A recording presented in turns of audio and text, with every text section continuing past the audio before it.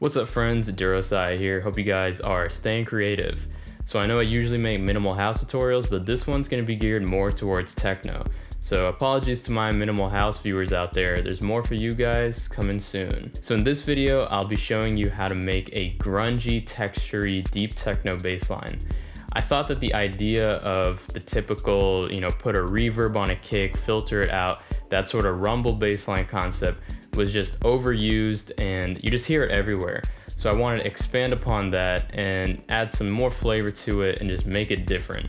So before we get into it, I'd really appreciate if you could like this video, subscribe to the channel, check out some of my music, and follow me on Instagram. All right, let's get into the video. All right, so let me play the bass line that I'll be walking you through.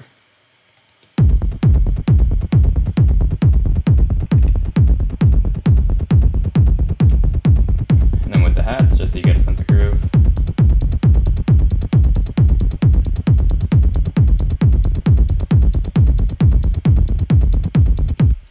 All right, so this whole thing just stems from a single 909 sample. What I'll do is I'll turn off all the plugins and then just turn each of them back on and just show you why I used them.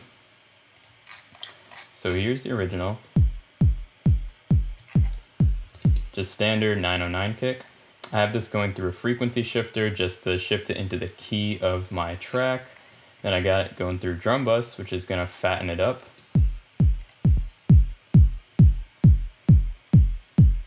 That's just adding the harmonic distortion and weights to the kick. That's going through R comp just to tame that kick a bit.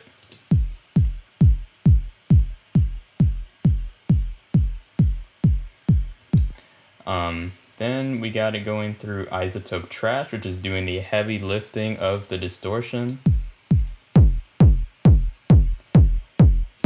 Isotope trash is an amazing plugin. I love this thing.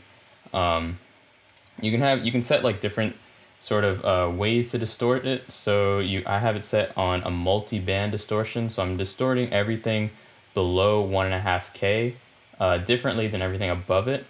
So below it, I have it going through this smooth overdrive.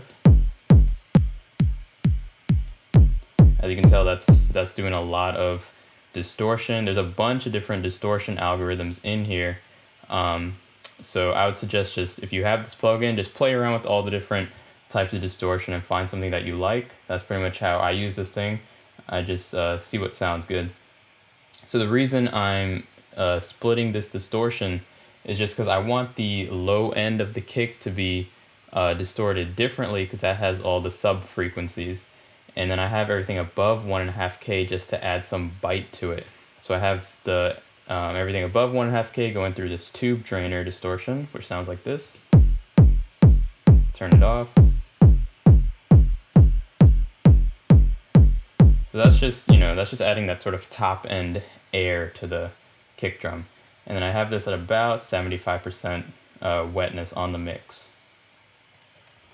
Next, we have that going through an EQ to take out some of the mid frequencies that the distortion is bringing out.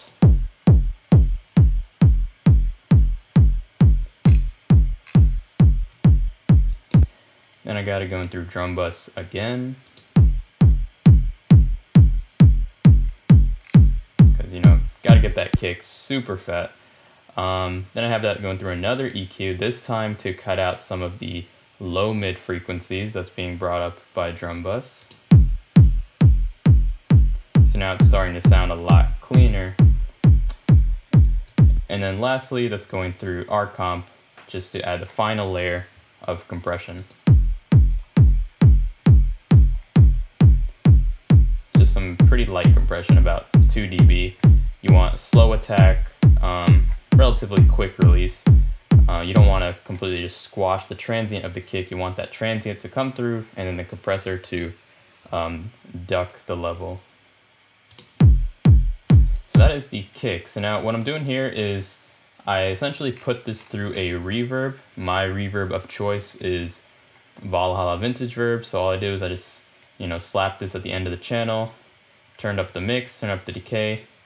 You're gonna get something like that. So then what I do is I record that into a separate channel. So that's where we have our bass, our bass track. So again, I'm gonna do the same thing. I'm just gonna turn off all these plugins. All right, so we have our reverb kick here.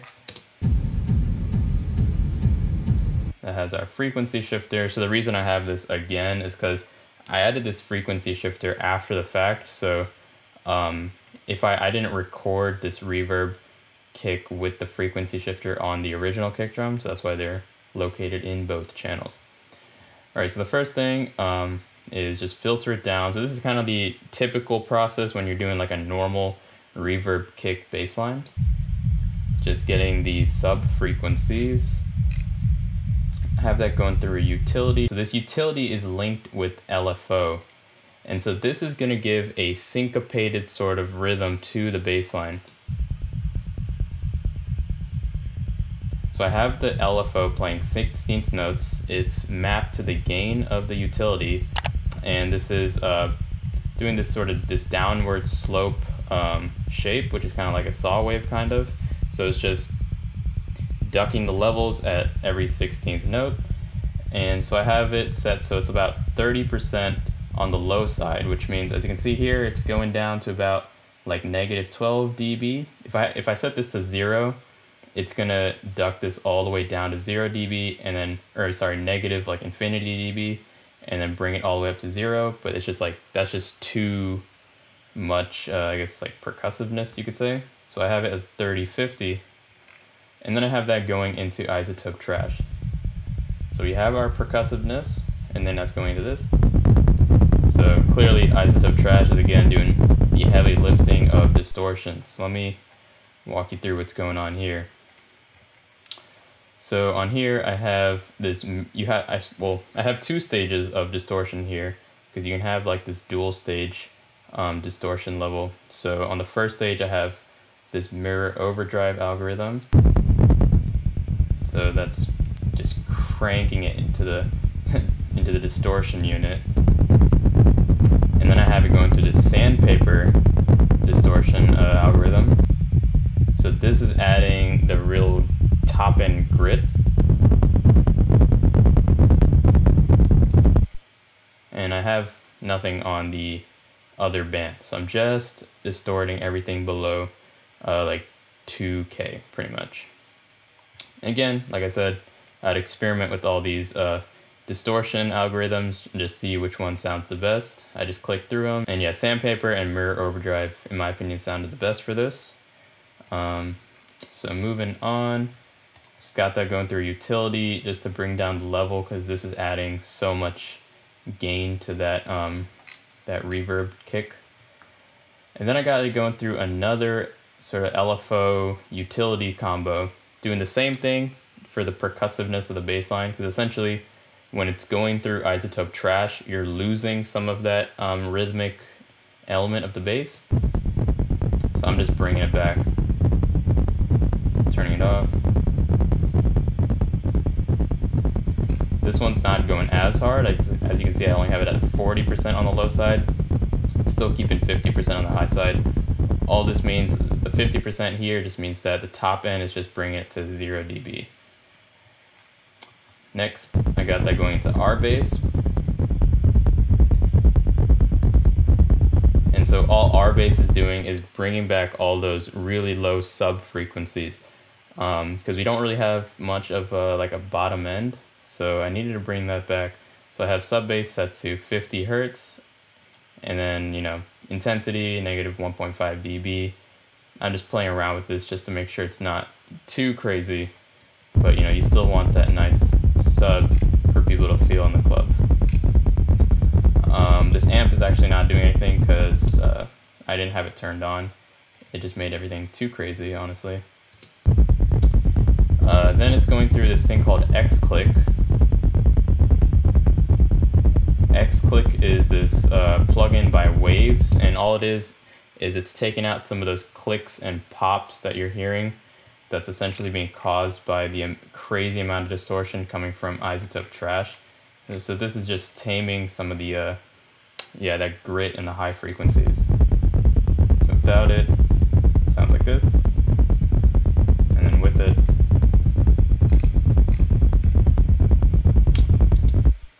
got it going through EQ8. So I have a massive high shelf up here, doing a pretty crazy boost above, for everything above about like 5K. So that's adding that textury top end grit that I like in the bass lines. And then just cutting out some of these mid frequencies. There's a lot of mids in this bass, so I'm just making room for other stuff in the track and just to clean it up overall. And then lastly, going through Kickstart, which is just a sidechain plugin. So I'm just sidechaining the bass to the kick drum. Now we have the pumping effect. And then the sound shifter's not doing anything. I was just playing around with, possibly messing around with the pitch of the sort of bass line, but I wasn't really finding anything good, so I'm not actually using that plugin. So now with the kick.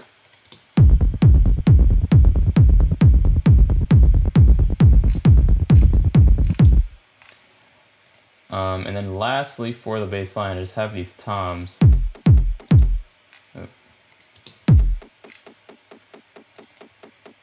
This is just kind of playing this offbeat pattern just to complement the percussiveness of the bass line.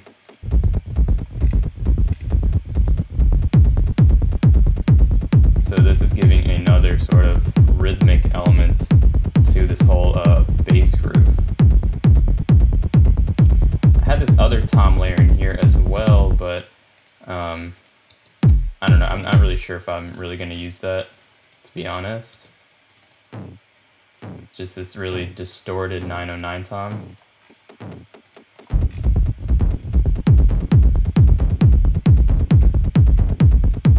You know, it kind of sounds cool when it's just only the bass is playing, but it kind of gets lost in the mix when like everything is going on. So I don't really know if I'm going to keep this second tom layer, but I might, who knows. So yeah, that's how I made this really grungy, textury, deep techno bass line. Hope you found this video helpful. If you did, please leave a like in the video, subscribe to the channel, really appreciate it. Share this video because that helps me a lot. And as always, thanks for watching, and I'll catch you next time. Peace.